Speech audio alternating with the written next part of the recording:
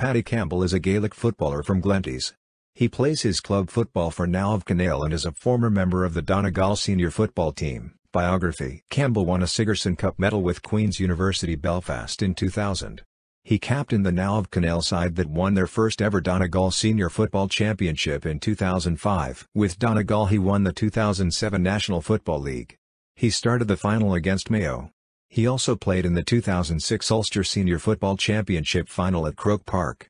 He announced in 2008 that he had played his last inter-county game. His final inter-county game was against Monaghan in the third round of the 2007 All-Ireland qualifiers. Elsewhere, Paddy and brother, Seamus, have been involved with teams in Derry and Tyrone, befriending Brian Bud Ludlow as manager of Castledawson in 2012. In February 2013, he was named manager of the Naomh Conaill senior team.